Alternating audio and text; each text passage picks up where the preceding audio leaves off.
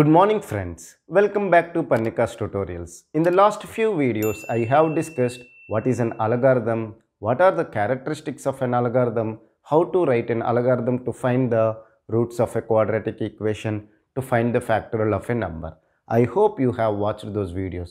If you don't know what is an algorithm or what are the characteristics of an algorithm, or if you did not watch my previous videos, I request you to go back and watch the previous videos and come back to this video.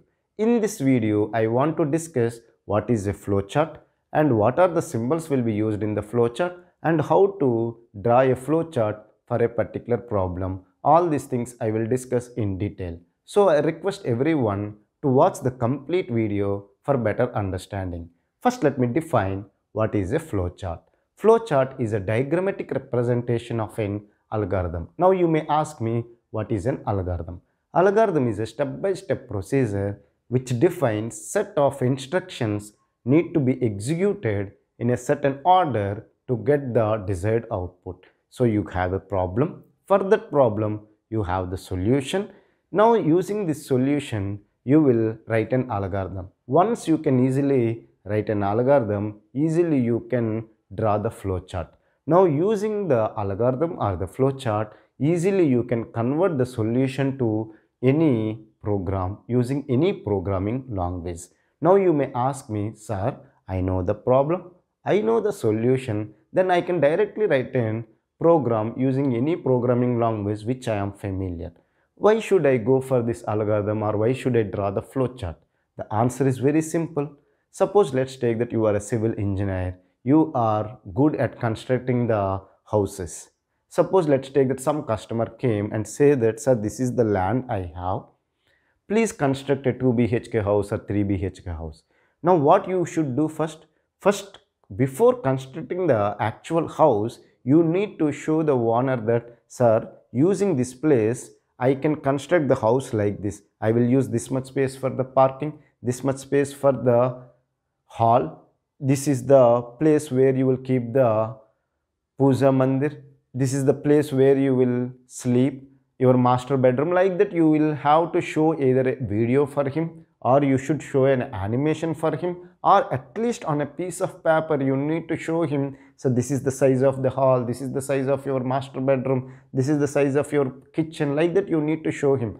Without satisfying him, you cannot construct the actual house. If you are doing, then you will lose a lot of money because the customer will say that, nah, this is not the house I want. So similarly, before writing any program, you should draw an algorithm or a flowchart. Okay, so I hope you have understood the importance of an algorithm and the flowchart. So now let me discuss what are the symbols will be used in the flowchart.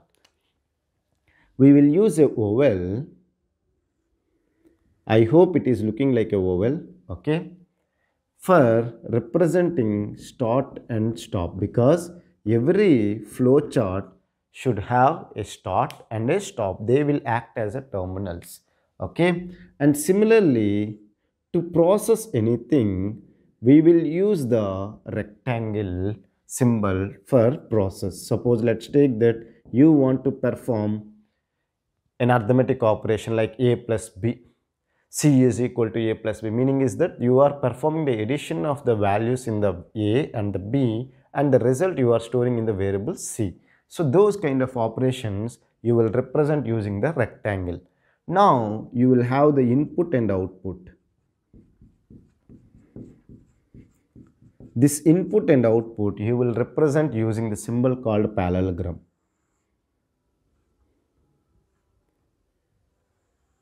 Okay.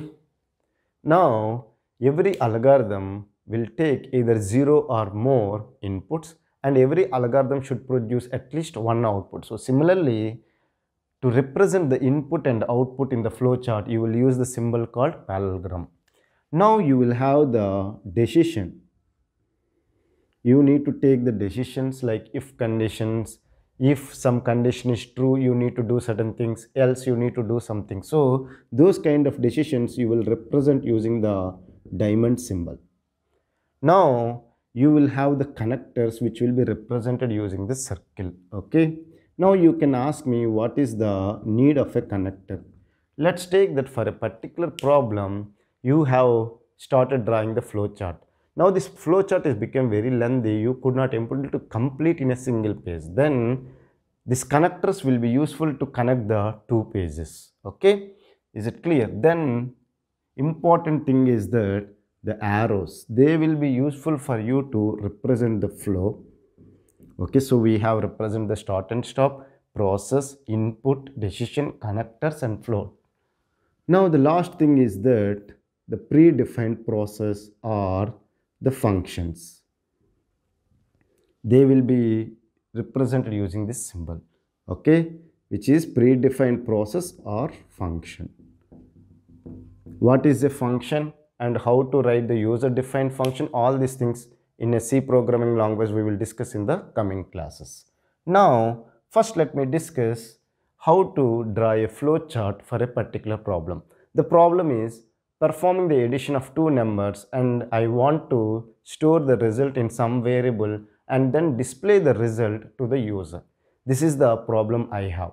Now already we have written the algorithm for it. Now I want to draw the flowchart for it. So now the solution is very simple, because every flowchart should start and should end. Am I right or wrong?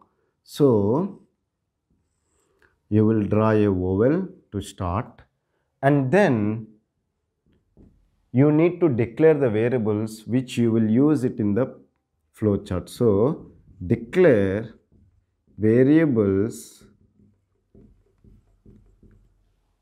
A, B, C. So these are the variables I am declaring. I will represent using the rectangle. Okay, is it clear? Now what I need to do?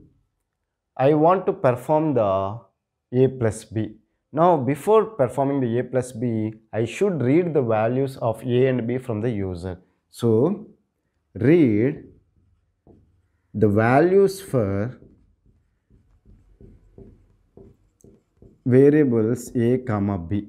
Now this is what? It is an input operation. So input operation we will represent using the parallelogram. Okay, is it clear? Then what I need to do? I need to perform the A plus B and store the result in the variable C. So I need to write C is equal to A plus B. Now can you tell me what operation, what symbol I need to use? I need to use the process symbol using a rectangle. Is it clear? So we have performed the C is equal to A plus B. Now I need to display the value of C to the user. So display C. I can simply write display C. Now this is what operation? It is an output operation. So I need to represent using the parallelogram. Okay, is it clear? So I am done. I have started. I have declared the variables A comma B comma C. I have read the values for A comma B and I performed C is equal to A plus B and the result I have displayed to the user. Then I need to stop. This is very important. Every flowchart should have a start and should have a stop. So this is a flowchart for performing the addition of two numbers and display the result to the user. So with this video, I hope you have understood what is the definition of a flowchart, what are the symbols will be used in the flowchart and how to draw the flowchart. Don't worry, I will discuss two more examples in the coming videos. Thank you for watching the complete video. Have a nice day.